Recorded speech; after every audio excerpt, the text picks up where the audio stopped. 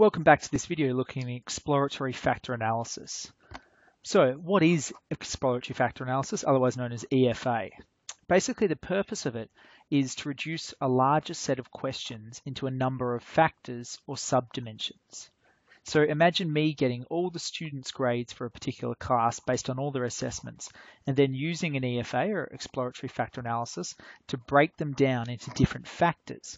These factors, based upon the data, might be excellent students, moderate achievers, borderline passers, and perhaps apathetic failures. So we start with a large bunch of data and we reduce it down into different dimensions based upon the way in which that data falls. So why do we do it?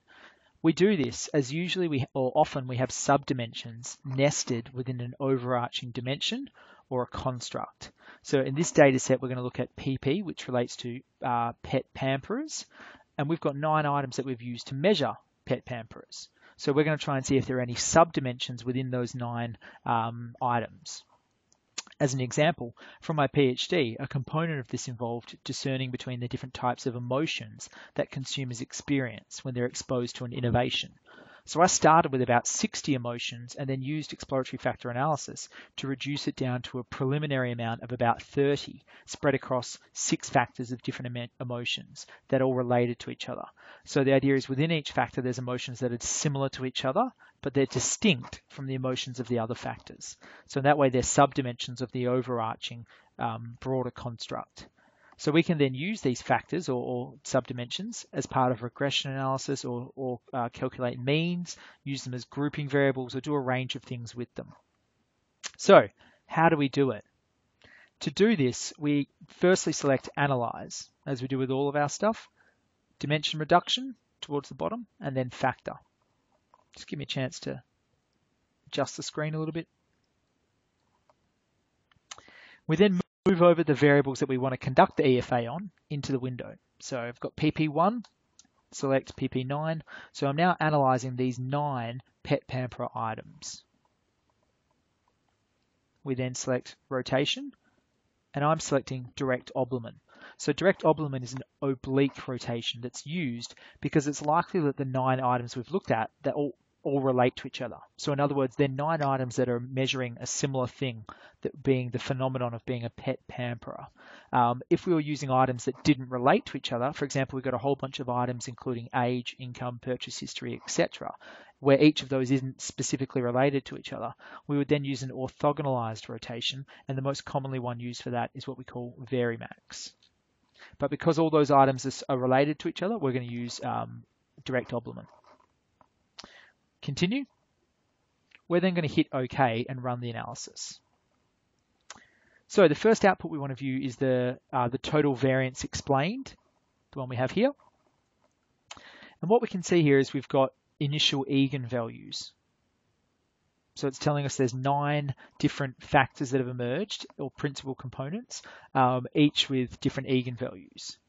So we want to explain as much variance in the data as possible, but only through a number of factors that make sense. If we have too many factors, then it's not going to make sense, or we're going to be reducing them down so narrow that it won't make any sense. So we could create 9 factors here. Now we've got 9 items, so that would basically be 1 item in each of those factors, which would perfectly explain the variance in the data as you would expect. It's about finding that middle point, or that nice balancing point where there's not too many factors, but also that there's a large amount of variance in the data explained. The way we usually determine that is if the eigenvalue of that factor is above 1. So we can see here that we've got 3 factors, 1, 2, and 3, that have eigenvalues above 1, and together they explain 71% or 71.04% of the variance in the data. So this is a good thing. Again, if we included the 4th factor, we'd need to get we've told the computer to only include factors that have eigenvalues greater than 1, but if we turn that off, we would get a little bit more variance explained in the data, 7.76 more, but would actually be at the cost of the strength of each of those factors.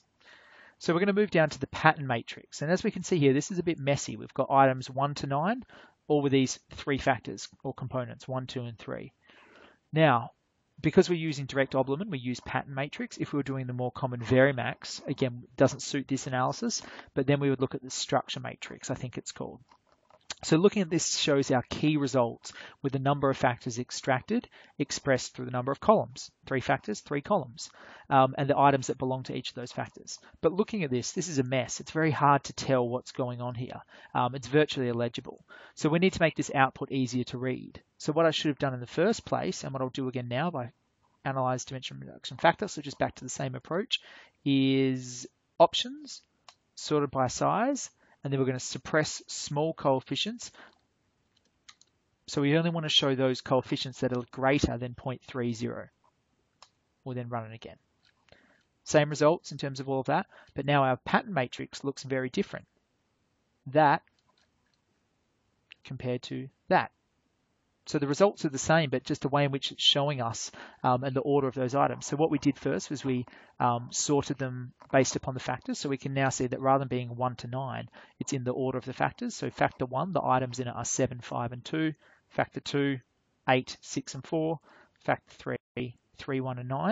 And it's also suppressed or not shown any factor any associations that are that are less than 0.30, and as a result we can see 3 very clear factors have emerged here.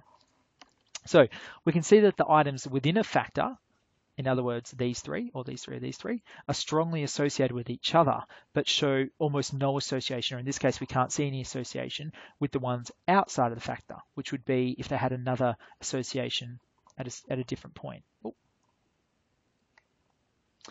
So this is because we'd suppressed any ones below 0.30. So we could turn this off or not put it on as we saw before, and there would be a bunch of different ones here, but also because we've sorted these based upon their ones they relate to, they're all chunked together there. But the general rule of thumb is that you don't want an item to have an association of at least twice the size of its largest association with an item of another factor. And on top of that, we want all of our associations within factors to be about at least 0.600. So we can see that here. These are sorted via biggest to smallest. So the smallest for this factor is 0.8, 0.822, 0.71. They're all greater than 0.6, good. And none of them have any factor associations in other factors that are greater than 0.3. And we can tell that because we've suppressed any that are smaller than 0.3. So if there was any greater than 0.3, we'd be able to see them here. So here we have a very clear EFA with 3 factors, each with 3 items in it. So that's the first part. So what we can see is that these items reveal 3 subdimensions, but it's up to the researcher to interpret what those subdimensions are. And we do that by closely reading the items. So I can make sacrifices to pamper my pets. My spare money goes towards my pets. I can afford to spend money. So we can see how those 3 items relate to each other conceptually in the same way that these 3 relate to each other and these 3. But importantly, the items within this one are different to the ones that they all relate to pet pampering, but they're a different sort of pet pampering to the other ones. So we can actually then label these factors or give them a name, at least conceptually and arbitrarily. I've, for example, called pet pamper factor 1 spare resources for their pet, and maybe pet pampering factor 3 is that you're a crazy pet person. So what's important though is we let the concept of the items and theory dictate what we're doing here. So the numbers have come out based upon the EFA, but sometimes they happen a little bit strangely, or that they just are purely statistical things that have come together rather than actually things that make conceptual or theoretical sense. So we always need to find that balance between the two. So if we were in a situation where there was some cross-loadings, as in ones and other factors that are very high, or there's perhaps items within a factor that don't relate to the others, we've got a problem. We'd need to run it again, but perhaps remove those items from that. So all we would do in that case would be go, okay, that's our starting point with those 9 items. Now, for example, pet pamper 7 didn't make sense or is a spurious association. We remove it and then run it again. And we'd find that those associations actually change in that case. So it's really important that we do that. And with EFA, this is an iterative process. We need to, this one's come out clean because that's sort of how I set the data up, but generally it doesn't come out clean first time around. And as I mentioned with my PhD, we started with 60 items and then used it to reduce it down to 30, approximately 30 based upon theory and the results that were there. So it is exploratory. There's no fixed way of doing it, but we do need to sort of find that balance between theory and of data. So later on, we're going to look at how we can then use these constructs that we've created by creating new variables based upon them and do some mean analysis, perhaps a regression.